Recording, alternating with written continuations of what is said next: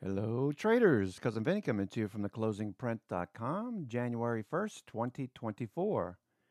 In this New Year's edition of your weekend video newsletter, we'll discuss the tech stocks with NVIDIA at highs right at the 500 level, looking for a tell for tech stocks to start the year if it breaks higher or gets rejected.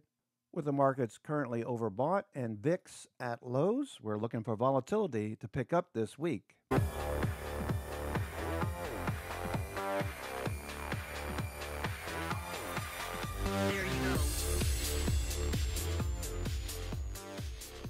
S&P 500 was pinned just below the 4,800 level, the current call wall with the 5,000 level still building. With the OPEX and the JP Morgan roll, we really need to wait for direction from institutions as usual after the opening range on Tuesday.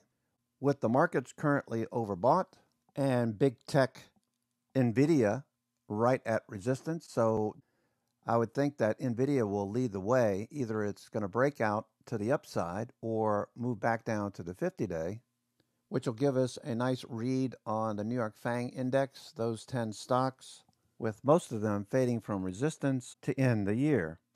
With the exception of Apple, we can see these 10 tech stocks were trading near the highs while fading on Friday, most likely due to some profit taking to end the year. In addition, most sectors are extended from their 20-period moving average, the blue lines. And with the exception of energy, all of them are above the 20-day as we look for consolidation to start the year, with volatility very low. That said, the broader market, like the New York Stock Exchange, in this case the high-low, gave us a pretty green bar on Friday. While the advanced decline did pull back a little bit, we're still seeing blue elder sticks, so reason to believe we can consolidate up here rather than pull back sharply. Another reason to wait for direction from institutions as we fill in new option levels, calls and puts going into the new year. With most indicators at extreme levels, like the bullish percent and the S&P 1500 composite at highs, showing signs that we could consolidate after a nice run-up since the late October reversal. While the S&P equal weight 500 stocks removing the weight of the big tech is at highs, the number of stocks above the 50-day, number of stocks above the 200-day are overbought, but can stay overbought. Yet another reason to wait for the opening range on Tuesday before making any decisions. I'm thinking we're going to consolidate right around the 4,800 level, with small cap stocks taking a break after a 10-week run from the lows in October up to the highs. We did pause at 205. Still looks range bound. Could come down to that breakout level this week. RSI is still above 50 and rising. Volume was well above average over the last 8-9 weeks. And MACD is showing momentum is still with the bulls. So while the indices are at highs and the S&P 500 closing right below the 4,800 call wall, there is reason to believe that we could consolidate, just see some rotation into consumer staples, healthcare, utilities, while big tech consolidates. Bottom line, we need to wait for the markets to open on Tuesday to get a clear directional signal from institutions as we start the new year. Yields continue their bearish fade from the highs of October that marked the reversal for the equity markets. As this continues lower, we're looking for a bounce. MACD and stochastics are oversold, RSI as well. So another reason to wait for Tuesday. If we see a big pop in yields, I don't expect it, but that would be a reason to think that equities could consolidate as yields continue to pressure lower. We also have junk bonds and high yield corporate debt. Just a little bit of profit taking to end the year, but clearly in a bullish trend. In addition, the 20-year bond, a very bullish move over the last 9-10 weeks, Above average volume MACD had turned, and we're just flagging to start the new year. With mixed signals, 6 bullish, 10 neutral, and 4 bearish. Reason to be cautious to start on Tuesday and wait for stocks like Nvidia to either get rejected or break out to start the new year.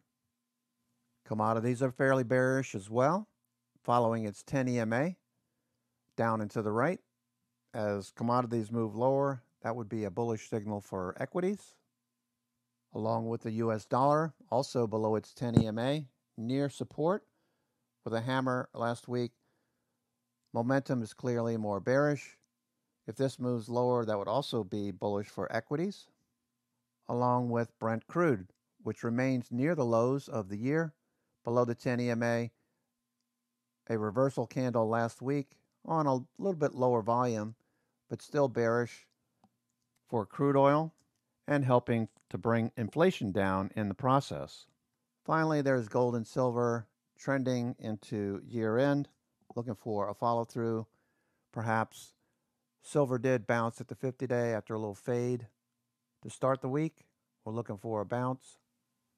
While copper is still trending since the middle of October, that's bullish for the economy in this leading economic indicator if it continues this week and makes a higher high. The IBD 50 list has a smaller group of stocks that look like they could follow through from different sectors. The scans picked up stocks from the consumer staples, the utilities, and the healthcare group, as well as stocks that had oversold stochastics. So make sure you check out this list of names. There's a few names here that we've been trading recently. Some of those restaurant stocks look pretty good, look like they could follow through. So check your favorite as the markets are extended with some rotation into consumer staples, utilities, healthcare noted, with many consumer staples like Hershey's Foods, for example, appearing to turn the corner. If we get above the 50-day, this volume picking up at the lows could be an area for an entry. As it appears, institutions have been accumulating shares. MACD and stochastics both turning higher. Kraft Foods turning higher as well after a bounce off the 21-day. Stochastics and MACD turning, volume picking up on many of these consumer staples, with all of them showing bullish price action to end the year, making higher highs and higher lows, with Kellogg making a new high. Looks like it's going to test the 200-day as we move higher. Volume was picking up last week. Many of the healthcare stocks like Anthem Health, which is now known as Elevance Health, pushing off the 50-day. Stochastics and MACD turning. Significance here being these are defensive stocks, as many of these stocks starting to see a turn potentially. Stochastics, MACD oversold and turning, moving higher with RSI. With consumer staple stocks seeing the most interest, as we can see with Campbell turning the corner. MACD and stochastics looks like they might turn. Volume starting to pick up. Church and Dwight, cleaning products, nice volume over the last week. MACD stochastics turning. Many of these stocks look like they could follow through. We got 3 white soldiers on Church and Dwight coming off the 50-day moving average with RSI rising.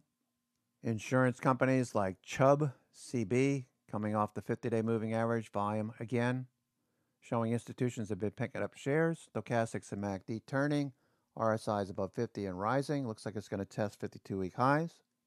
McDonald's added to the watch list late last week, following through, making 52-week highs. Volume shows institutions have been picking up shares for at least the last 10 weeks. Stochastics, MACD. Stochastics a little bit overbought. RSI is at 70, but it looks like many of these stocks could follow through. Molina Healthcare holding the 50-day. Nice bullish candle on Friday when we had the fade in the S&P.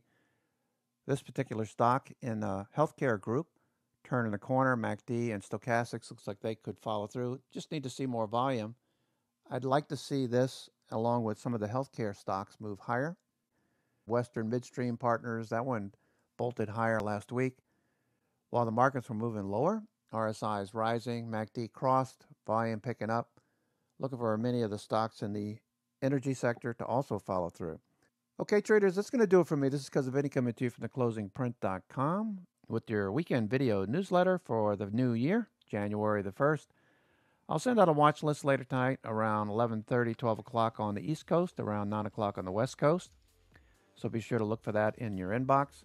Bottom line, there's a lot of overbought stocks. We really need to wait for direction from stocks like NVIDIA that could break out to start the year or get rejected to give us a flavor for what we have to look forward to start the first week of trading.